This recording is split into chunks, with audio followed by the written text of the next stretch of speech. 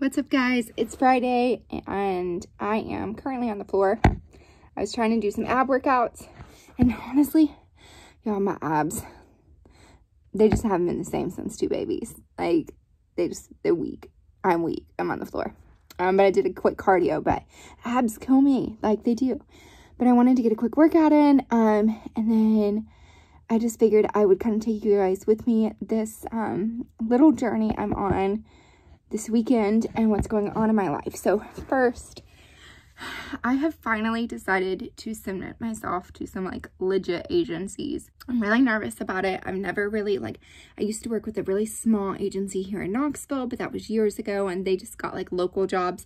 But I, dreamt of being a model my whole life, and I said, hey, it's time to go after it with some cheering on from a model friend of mine. I'm very blessed to, through this SA Swim Search thing, to have met other professional models, and one of them was like, I really think you need to get signed.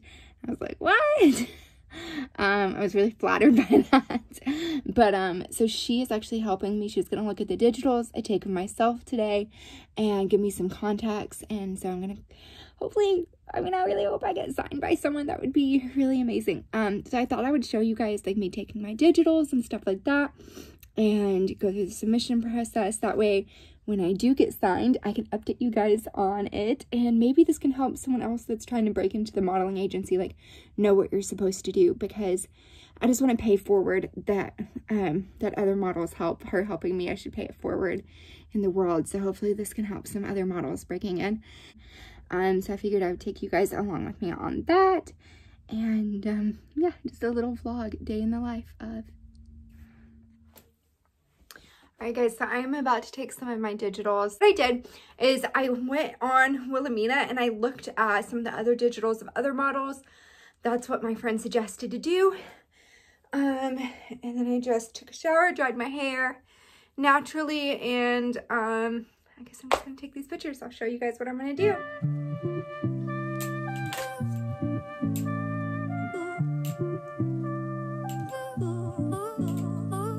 Buy a monitor for my camera so I can turn it around and like see what I'm doing, because like that one I had my chin up just a little too high, so I'm gonna try and put it down.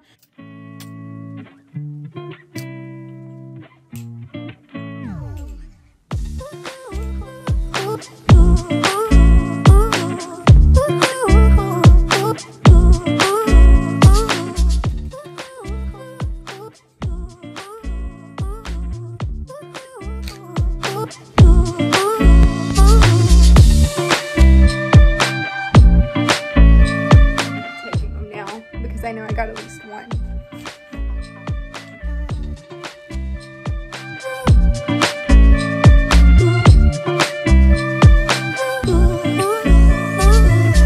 So now I'm just gonna go through the photos and see which one I like. And then also, like, if you're not, I'm a photographer, so I know this, but I don't know if you can tell, but there's like a curved look to the camera, to the pictures. Like, it's like, it looks like it's almost curved because of the lens. So I always go down here and I click lens correction in April profile. It has like lens correction and it straightened it out. So I'm gonna turn this off and let you see. If you have a professional camera, see, then that's something you probably wanna do. So I'm gonna go through and choose my favorites, and then I'll show you. Hey guys, so I wanted to talk to you guys a little bit about how I submitted those digitals and the whole process from there. The first thing I did was send my digitals to my friend that is a model. She's been signed, she said she's been signed at Wilhelmina since she was like 17, so for a long time now. And so she had some good advice on how to take my digitals. She basically said that she has a really clean background, make sure you're wearing no to minimal makeup, and that you dress really plain. So I did everything she said, and then I sent her my digitals to get her opinion, and she said that she thought they were great, which made me happy. So I got them all ready, and I decided to submit them via the websites of a bunch of different agencies. So first, I made a list of all the agencies that I would want to be signed to, and I included all of the big names, because if you're going after your dream, like, why not go big, right? Go big or go home.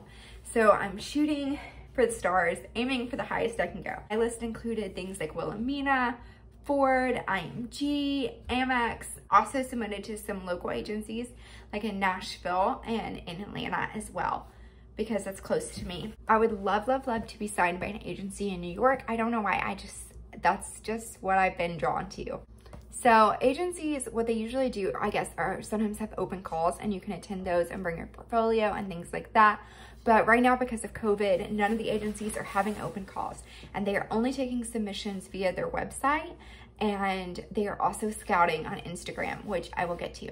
So the first thing I did was do all of my submissions on the website. So I went to every single website of all of the agencies I wanted to be signed for and went to their submission page, where you fill out all of your information, your measurements, things like that, and you upload your digital.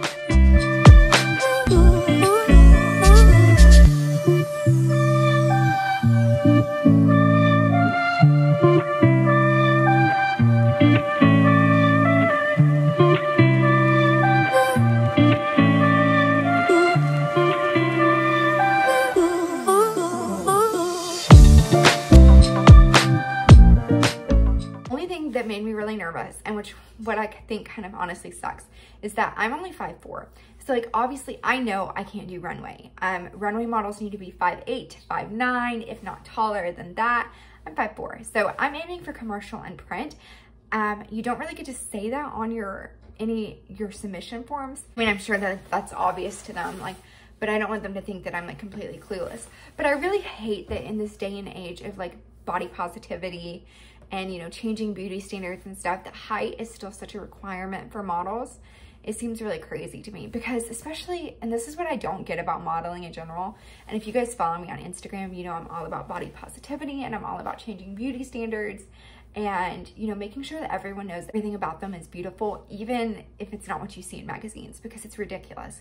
Because if you think about it, I talk about how I have stretch marks all over my stomach from my babies.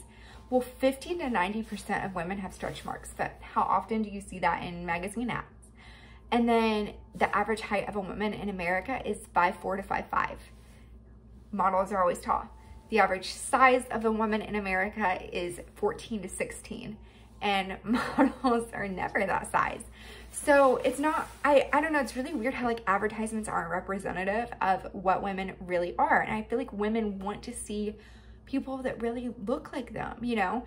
There are thin models and they are beautiful. There are curved models, they are beautiful. There's mid-size like me and we're beautiful, but there's not a whole lot of space for us in the industry for us short, mid-size models.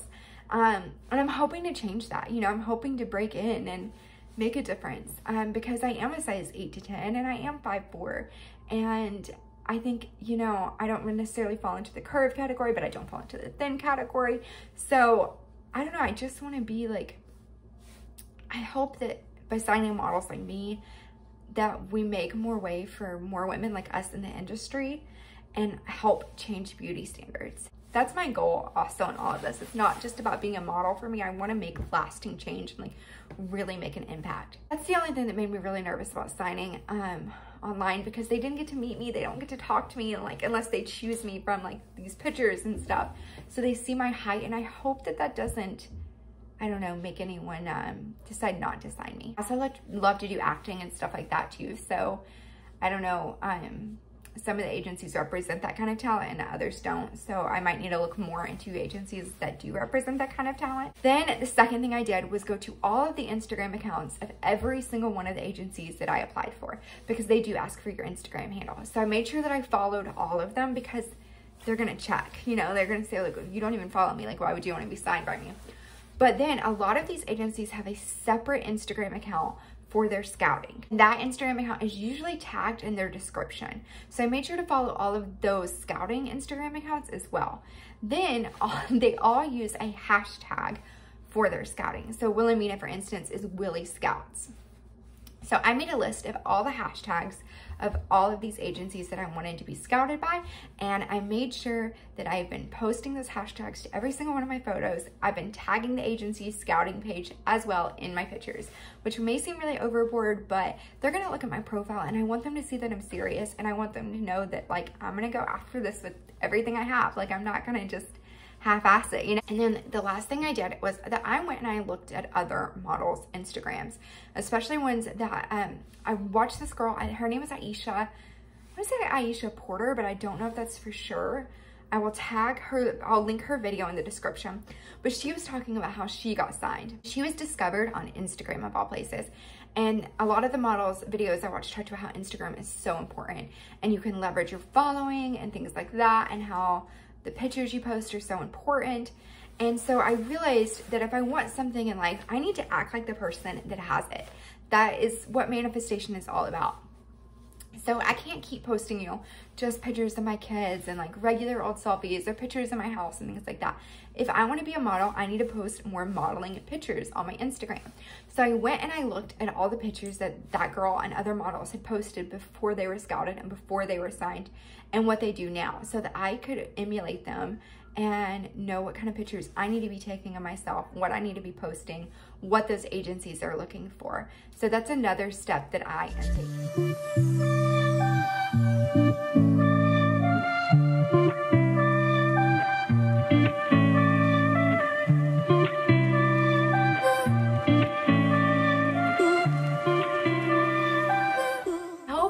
That all of this advice helps you guys if you are looking to be signed and if you are going after your dream. I will keep you guys updated in another video on whether I get signed or not, or when I get signed. I'm gonna go ahead and just claim that now. One more thing I wanted to touch on was taking your digitals. I took mine with a Nikon D750 because I'm a photographer, so I had that camera. But when I went online and I looked at the digitals of all these other models, they take it on the Wilhelmina website. They had taken theirs with their iPhones. A lot of them had. So don't feel like you have to have professional digitals taken. Go to the website of, like, say, Wilhelmina, and you can see all the digitals. You just go to a certain model, click on that model's name, click digitals, and you can see what their digitals look like, so you have an idea of what you need to take.